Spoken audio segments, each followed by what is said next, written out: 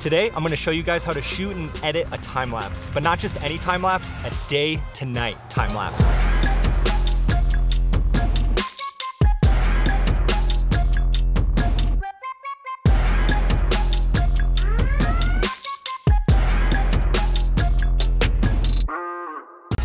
So let's talk about camera gear. You're gonna need a camera that has AV or manual capabilities. Also, having a built-in intervalometer or time-lapse ability. An intervalometer allows your camera to wait a specific amount of time in between each consecutive shot. You can easily just place your camera somewhere and let it sit, but if you're not in a place where you can just kind of prop up your camera or get the right composition for your frame, you're gonna need a tripod. Now, as far as the lens goes, that's gonna be up to you. I traditionally like to do something around the 24mm or maybe even a 35. Staying pretty wide for time lapses is really cool, and you can always punch in. Now, two very important things. One is you need to format your SD card because you need as much space as possible. Number two is make sure you have a fully charged battery because we're gonna let that sucker drain.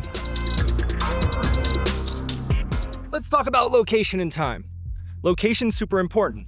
You wanna pick a place where you're gonna have clouds or some type of movement in your shot. Having a blue sky is kind of boring. Also, if you can, find a city or some buildings, because then when you do the day to night time lapse, all of the lights turn on and it looks sick. Now, what I personally do is I have an app. You can use a weather app, but you can see what time sunset is going to be. Sunset for me is in 30 minutes. So I like to show up at the location, trying to get just about 30 minutes before sunset actually occurs. And then that way you don't spend too much time during the day getting the shots, and it transitions really nicely into the nighttime.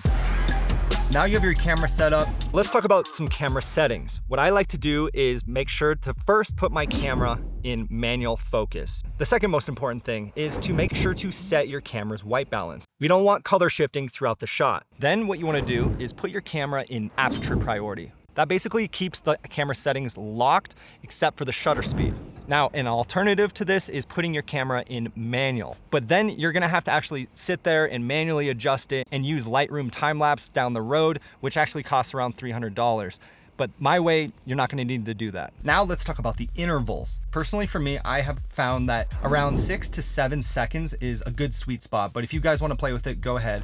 Comment down below and let me know what works better for you. I also stopped the lens down to around 5 to 5.6, and I also turn my ISO up to about 3200 because I am preparing my camera to get good night shots. And something really important to note in this situation is I'm actually facing away from the sunset. The sunset's over there and I'm gonna be shooting that direction. That direction is gonna get darker faster. If you shoot towards the sunset or kind of near it, it's gonna take way longer for you to get this day to night effect. Go ahead and start your time lapse.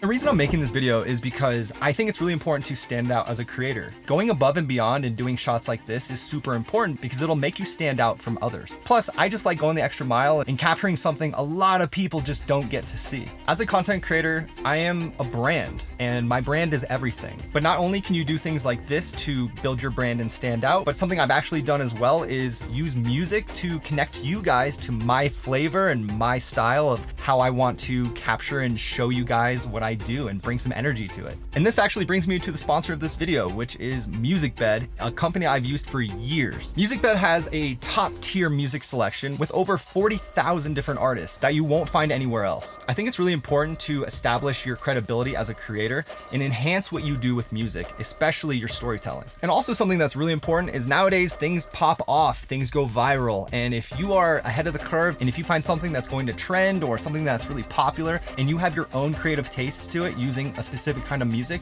you're gonna stand out from others. Hear the difference for yourself and click the link down in the description. Use the code Jamie at checkout and you'll get your first month free with an annual subscription. Now what you need to do is dump your card onto your computer. And once you've done that, there's two avenues that we can go.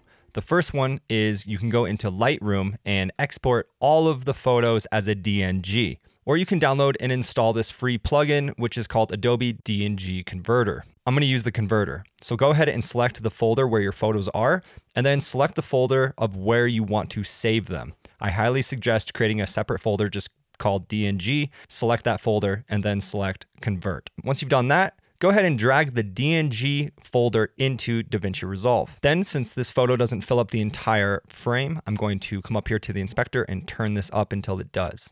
Then I'm gonna hold down Alt or Option on my keyboard and select R to retime the clip. If you click on the top right-hand corner or the top left corner, you can click and drag to speed it up.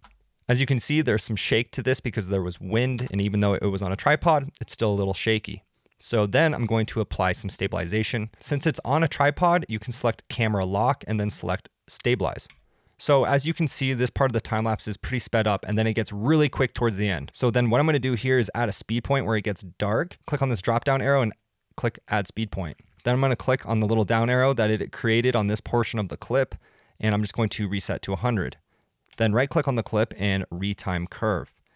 Now we're gonna try to smooth out the transition between the day and the night because it does speed up when it gets darker. So I try to match the speed of the dark point of the time lapse with the speed of the more lit part. I'm going to stretch this out a little bit just to test. Then I'm gonna click on the retime speed and kind of open this up so it kind of smoothly goes into it. It does look like it kind of speeds up into the dark, so I'm just going to drag it over and kind of play back and forth with this just until it looks right. Now let's go on to the color page. I'm going to add a few nodes just like that. On the second node, what I like to do is add some contrast and some saturation. When I add saturation, I look at the vector scope and I make sure I don't push too far outside of these boxes. If you want, you can even go to the next node and add even more saturation. On the last node, I'm going to add one of my LUTs and then come down here to the key and turn down the key output to about 0.4. On the first node, I'm actually going to bring up the shadows just a little bit like that. I'm going to come to the darker part of the time lapse and zoom in and look at the noise. On this first node, I'm going to add some noise reduction. So click Motion Effects, click on the frames. I like to select 2. Under Motion Estimate type, I select Better, and then I turn this up just until it starts to do its job. For spatial noise reduction, I'm going to select Better, Medium Radius, and then turn this up to about 16. Now, specifically for this shot, the sky was really bright because the moon had actually been right above the frame here. That's why the sky is lit up and you don't see the stars so much. So I'm going to add another node and click on the little mask window tool here. And I'm going to draw a simple mask just around basically the tops of the mountains.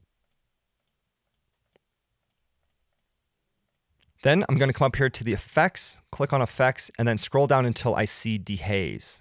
Then I'm going to drag dehaze onto the clip that we just did this little masking thing on. So as you can see, there's a hard edge where we drew the mask, so we have to soften that out. So with that same node selected, come down here under the window, and you'll see over here where it says softness. You can turn up the inside of this line and the outside as well.